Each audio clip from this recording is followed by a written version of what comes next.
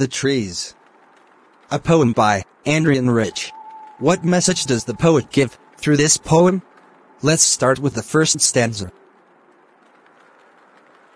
The trees inside are moving out into the forest that was empty all these days. Where no bird could sit, no insect hide, no sun bury its feet in shadow.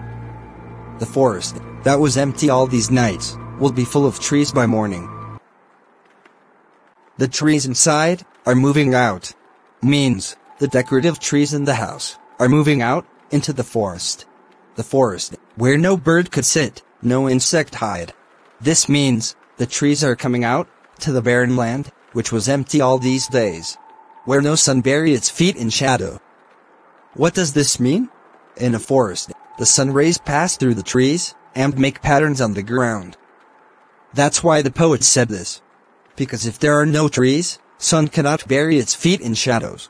The forest that was empty will be full of trees by morning. Means it is night when the trees are coming out of the house to the land, which will be full of trees by the morning. All night, the roots work to disengage themselves from the cracks in the veranda floor. The leaves strain towards the glass, small twigs, stiff with exertion. Long cramped boughs, shuffling under the roof, like newly discharged patients, half-dazed, moving to the clinic doors. All night, the roots work to separate themselves from the cracks in the veranda floor. The roots are coming out of the cracks, which were made by them, on the veranda floor. The leaves push the window glass very strongly, because the leaves feel suffocated inside and need oxygen. The small twigs are stiff, hardened, as they are making effort to go out. The long branches also try hard to escape from the roof in the same way as newly discharged patients go out, half sleepy, moving to the door. This stanza shows how roots, leaves, twigs, and branches struggle to go out of the house. I sit inside, doors open to veranda, writing long letters, in which I scarcely mention the departure of the forest from the house. The night is fresh, the whole moon shines, in a sky still open. The smell of leaves and lichen still reaches, like a voice into the rooms. This stanza is about the poet, Adrienne Rich.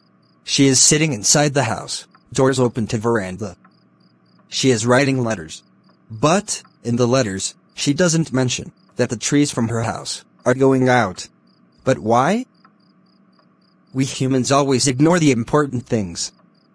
We don't take care of the trees. In the same way, the poet also does not pay attention to their departure. The night is fresh, and it is a full moon, in the open sky. The smell of leaves and lichens in the veranda reaches like a voice into the rooms. My head is full of whispers, which tomorrow will be silent. Listen! The glass is breaking. The trees are stumbling forward into the night.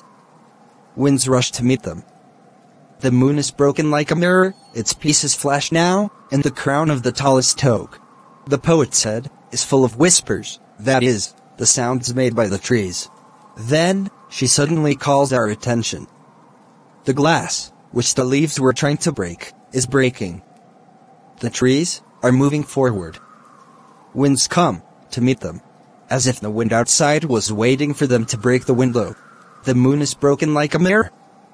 Means, when the trees were inside, the whole moon was visible, but when they go out, the moonlight is falling on the crown of the tallest oak tree. Now what is the theme of this poem? The trees are a symbol of women. The women who were staying inside their houses are coming out to the world, where they will do their real work, that is, spread of humanity.